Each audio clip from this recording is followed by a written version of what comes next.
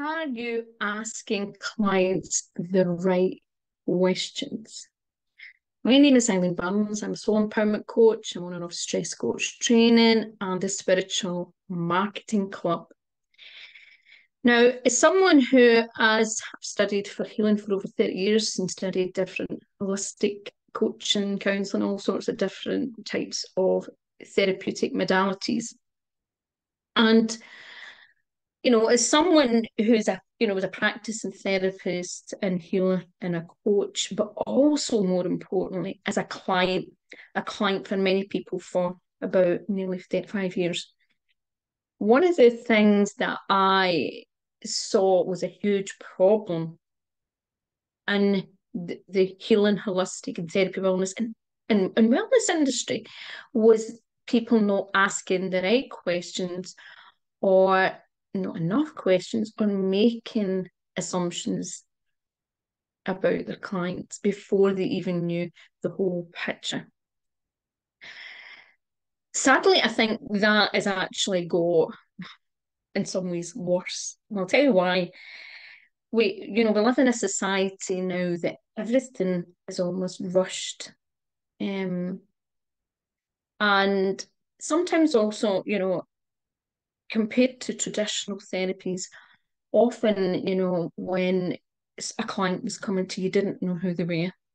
You had no information about them until maybe they filled in the consultation form and they told you, or maybe sometimes they would email you the details. But the reality is sometimes that when people are in maybe your groups or you get a message for them or somebody maybe you can make a lot of assumptions.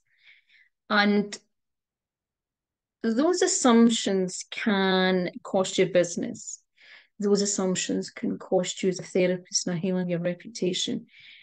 But it obviously can be very costly for the client because if you make assumptions, you can, first of all, take them down a whole protocol or go down an angle that is not right for them.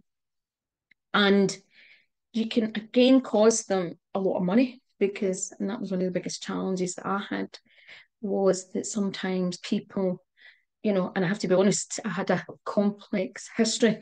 So I used to feel sorry for some of the therapists, and I've got some good friends that are therapists, and Irene is somebody who's a body therapist that I went to for years, and Irene, I think God, even just to take the information on is a lot for therapists.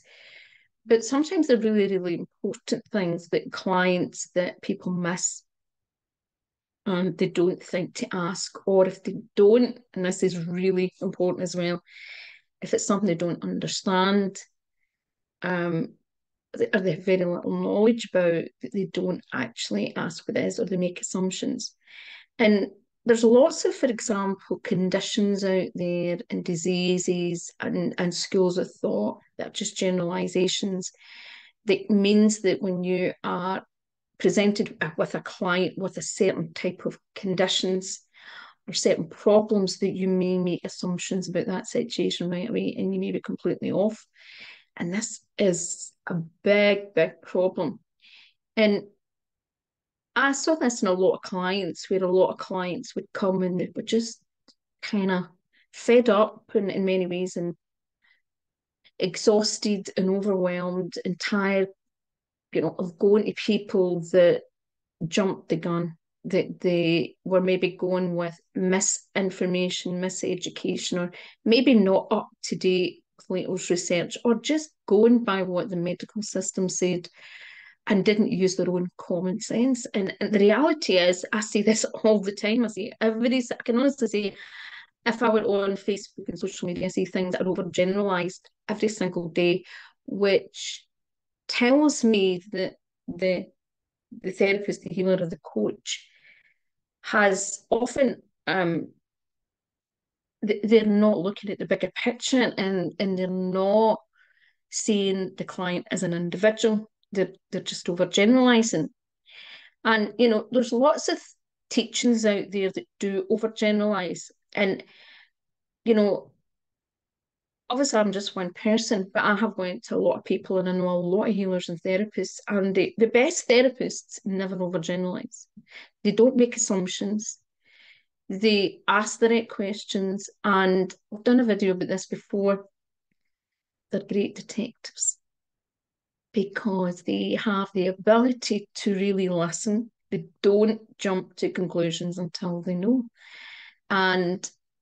But we have this thing that sometimes therapists and healers think that they have to be like this monkey that does tricks, that they have to know it all and they have to be intuitive, and and then that can cause problems because you can start projecting things on your client that is nothing to do with your client. And what you've got to understand is those projections can cause a lot of damage. And if you don't understand something properly, you can make the situation so much more damaging. I just want you to think about this.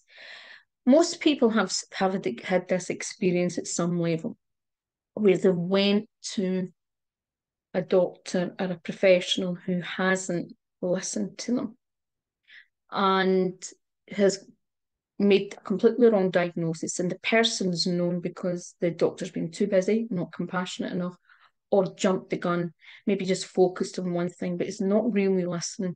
And you know in your gut, you know in your instinct, or something that they're not taking it seriously what that problem is.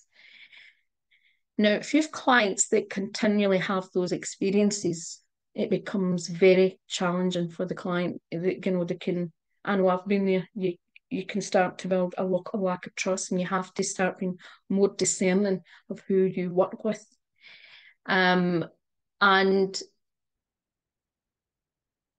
one of the things that I had to learn was when I started, connecting with people and they made assumptions before they knew, was then I had to learn the hard way that was probably not the best therapist for me to work with. But the reality is, we can make assumptions at certain times, and that's human nature. I'll tell you, it is a kind of funny story, and it's maybe some people don't find it a funny story. I'll give you an example of what happened to me, and I was really quite young.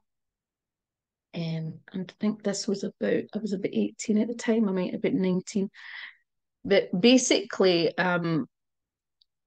I had my sight had been so seriously deteriorating to a point that actually I thought I couldn't. Well, I had an incident basically where I got a fly in one eye, and then realised that because the fly was in one eye, I couldn't see the other eye.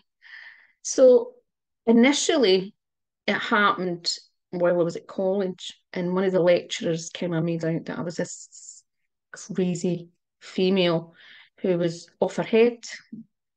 But it turned out to be really quite sinister because indeed I had lost most of my sight. It's like I can only see, it's like shapes I can see. I can't see, normal the way other people can see. But what happened was, at the time, my parents were obviously in a state of panic. And I went to an optician, and the optician, first of all, thought I had some sort of brain tumour or something just to do with what they were seeing at the back of the eye. So demanded that I get an urgent medical appointment. And it's a long story because I actually should have been monitored. There was a lot of reasons for this. But what happened when I went to the doctors was that this doctor, it was a phone doctor, took me in. And he took out a book because I had already a very, very rare condition that very few people have. I had it since a young child.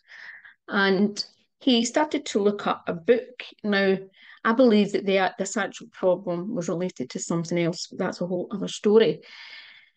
But he was looking up all these rare books that, that the medical field that they don't really know much about. So he was looking up rare disorders, and he takes this book out and he says to my mum, he looks at my mum and then he looks at me. He says, just look at me. He looks at my mum and he said, "Is the cafe au lait spot started on her body?" And my mum's looking at me I'm looking at him and I'm thinking, what's he talking about cafe lay spots? I mean, is the cow markings on her body started? Now, I forgot just to say, just before this, I'm saying this, he said, oh, she's going to lose an eye.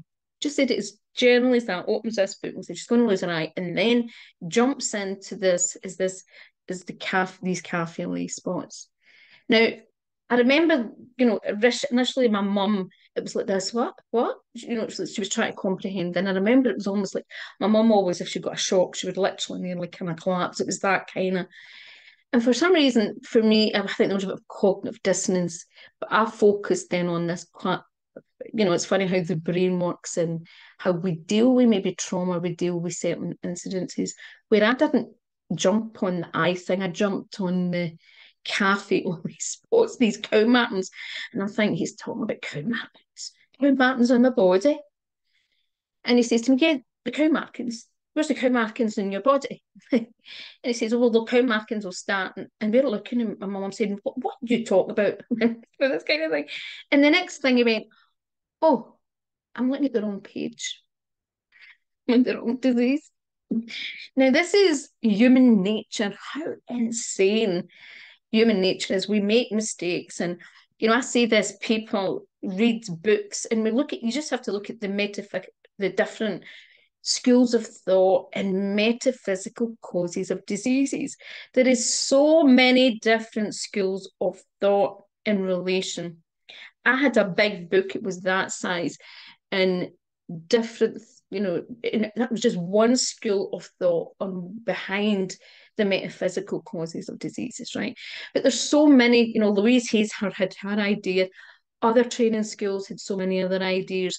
That is just one example. And it's the same as so many ideologies. It's like you go to nutrition, minerals, eating, there's all sorts of different schools of thought in relation to what is good for clients as well, right? And it's easy for us to get stuck or get caught in an ego when we think we're right. And we may right for some people, and we may not be right for others. But it has to start with us having the ability to ask questions and to ask the right questions. And one of those questions always needs to be, what do you think is going on? And it's about giving the power back to the client. Because often the client knows better than what you may know. They may just need some guidance and support, help, or reassurance. Because I know for me, most of the things that I knew in an instinctive level was I was gaslit, I was told, and made to believe most of my life for so many things were very serious that there was something wrong with me, that I was, that's not, and I was, my focus was then always pushed to something else, right? So the most important thing you can actually do is ask a client and ask their thoughts, because that can also give you some nuggets. And often what happens is people in their life, when it comes to any health and any challenge, they're gaslit with the people around about them. And it's not always gaslighting that's meant. It's gaslight with people's impatience, people's ignorance, people's trying to protect people.